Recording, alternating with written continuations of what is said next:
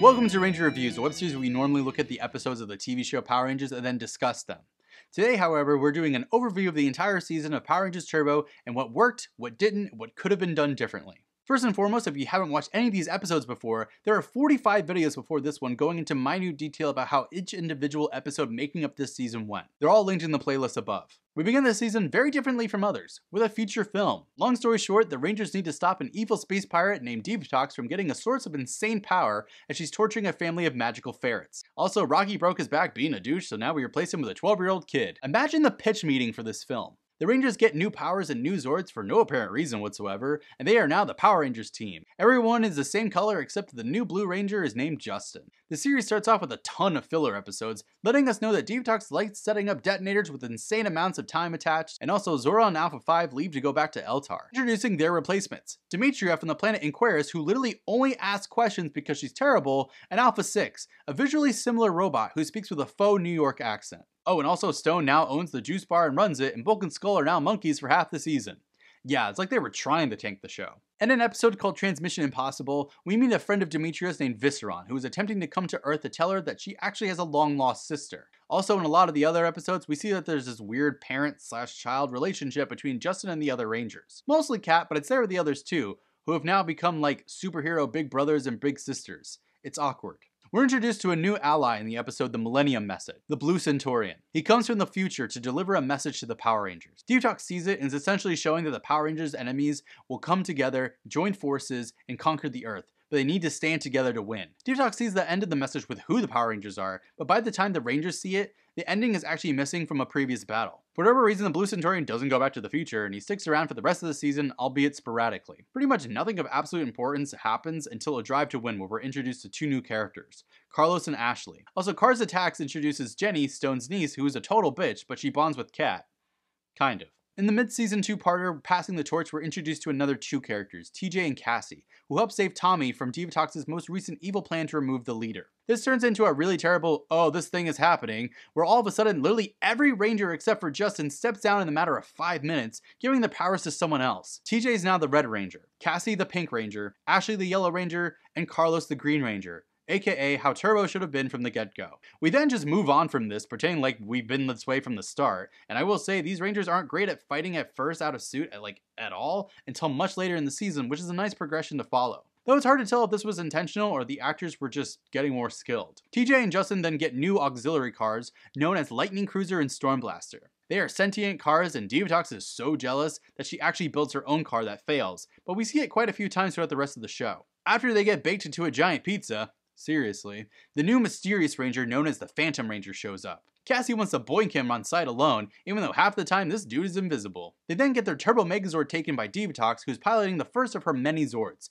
Metallosaurus, which comes from her brother Havoc, who has stopped by with a gift. From this, the Phantom Ranger introduces the Rescue Zords, which come together to form the Rescue Megazord. This is their second Megazord for the season, and they use it quite a lot from here on out. Then Havoc uses a plan to steal the Phantom Ranger's Power Ruby in his chest, only for the Rangers to get it back. And they also get back their Turbo Megazord.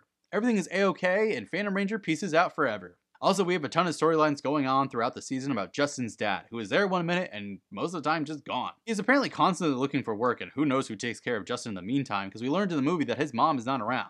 After a string of filler episodes, and some of these we actually get to see Divatox's 3 new Zords, the Cat Zord, the Shark Zord, and the Diva Zord. They're all pretty easily defeated by the Rangers, which is kind of lackluster overall. I mean, the final battle is against all 3, who have been rebuilt from parts from Divatox, who was stealing packages on Earth. In the finale, Divatox actually wins by sending down a monster named Goldgoyle, which the Rangers must sacrifice their 2 Megazords and their weapons to, before they find out where the power chamber is. They attack it from the inside out, and the Rangers lose their power. Dimitria and Alpha have already left for Eltar, which has fallen under attack, and they're trying to save Zordon, who is actually captured, we learn. Divatox leaves for the Sumerian planet under the direction of someone named Dark Spectre, and the Rangers borrow a space shuttle from NESADA, aka the Power Rangers version of NASA, but Justin stays behind on Earth because he wants to stay with his dad. We end the season with the space shuttle going up into the sky. Okay, let's go character by character here. Tommy's barely in the show during the 19 episodes that he's actually in the opening sequence, making it very apparent that JDF was checked out at that point. Kat becomes very motherly towards Justin, which comes off as creepy most times because they're supposed to be teammates. Tanya and Adam feel like they're full on dating now, and the fact that we lost them halfway through the season just because is a real shame. So that leaves Justin, who comes across as the whining, annoying little brother for most of the first half of the season. There's like nothing good with this first cast that was done except maybe Adam and Tanya. Second cast is way better. TJ is a bit generic, but he likes baseball and doing the right thing. Carlos is a bit of a shithead in the beginning, totally unable to not be an attention hog in soccer, but he gets better throughout the season. Cassie is a sassy singer who is very direct with people, and she's probably one of the best characters. Ashley is very into fashion and all things girly. Justin turns into like a normal person. Not whiny, not complaining about how no one believes him, not a liability, and even gets a friend his own age. Everything switches in Turbo from the first half to the second half because they cleaned house with the writing staff, which explains why a lot of things are completely changed in Turbo. Demetria no longer only speaks in questions halfway throughout the show, now basically acting as Zordon. Divatox's missing sister thing never comes up again, though it's apparent it was supposed to be Demetria since the two were played by the same actress for most of the season. The Millennium message never comes up again, and it's probably because, well, they didn't even make everyone a ranger that they were expecting to. There's a reason why Divatox actually starts targeting very specific spots after that episode with her detonators. She's trying to kill the future rangers that she saw in the Millennium message, aka Carlos, Ashley, and Stone's niece Jenny. Jenny was originally intended to become the new Pink Ranger, but the new staff introduced Cassie and TJ instead. Apparently TJ would have been a guy named Michael who was an intern at the radio station with Tanya. I also realized I forgot to mention, Turbo started out with all the Rangers graduating high school. You think you're going in for a more mature, different feeling show when that happens, but then they turn Justin into a boy genius who tests into high school while the others have jobs or like expensive hobbies, like how Tommy loves race cars now for some god-awful reason. So what worked in Turbo? Honestly, pretty much just the second half, and even then it had its moments of being pretty terrible or awkward because the writers clearly still struggled with the weird Japanese footage that they were using. But overall, it's way better written and just a lot more enjoyable to watch. The chemistry between TJ, Carlos, Justin, Ashley, and Cassie just works way better than shoehorning Justin in with the veterans. They treat him as an equal as opposed to a child, and it makes a big difference in the show overall. Demetria also works pretty well as a Zordon substitute after they stopped making her ask so many goddamn questions, but even then she doesn't do anything special. Would have been nice to see what kind of personality they could have given her. Also Elgar, and honestly the villains overall.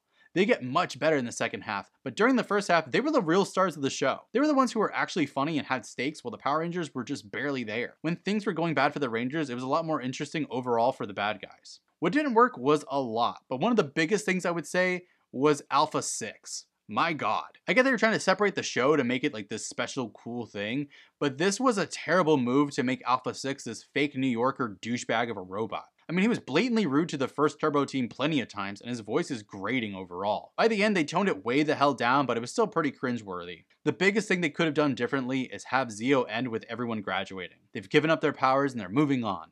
Maybe the Zeo powers are sent back far away in the time and space of wherever the hell they did with the Zeo crystals to begin with, so no evil forces can get them. Then we just start the new season with the Rangers needing to build new powers because the Zeo ones are gone, and they help Zordon and Alpha, whoever is there now, find new Rangers to become the Turbo team. They do it in like the opening 3-parter and boom, done. They're off the show, but not without a proper send-off. If they really wanted to do a feature film, just do like a one-off big adventure in the middle. Maybe use it as like an alternative way to introduce the Rescue Zords, I don't know. Just use TJ and gang from the start instead of trying to make us care that Tanya's on the radio and oh my god, there are monkeys on the air now. That's another thing that was a total failure that I've been trying to block out. Bulk and Skull are monkeys for like 20 episodes. That was miserable to watch and attempt to get through. Luckily, they get turned back into humans viewing an enlarging missile later on in the season, and then they're actually interesting because they're looking for work constantly. They should have become friends with Justin's deadbeat dad. Turbo is a mixed bag. There are some really incredible episodes in the season like Clash of the Megazords or Chase into Space. There are also the lowest of the lows, like Bicycle Built for the Blues and the Curveball. Sometimes the show is super boring and you find yourself zoning out, and sometimes you're so into it you don't realize the episode's almost over until you see the to be continued stinger. Turbo is not for everyone, and I think it shows itself as a growing pain of the production. The show was trying to age up, but it had no idea on how to do it. It was trying new, weird things to try to keep the attention of the target audience, but it was also clinging on to the past way too much, while also changing everything at the same time. It's a very weird season overall, and it definitely has its place as a struggle bus in the Power Rangers history. Next time, we begin a season that's been revered by the fandom for a very long time. Power Rangers in Space. A new Power Ranger, a new setting altogether, and our first time having a Black Ranger again since Mighty Morphin. Seriously, red, blue, yellow, black, and pink is my absolute favorite color lineup, and the fact that we've only gotten it 3 times in Power Rangers history thus far is a travesty. Until next time, may the power protect you.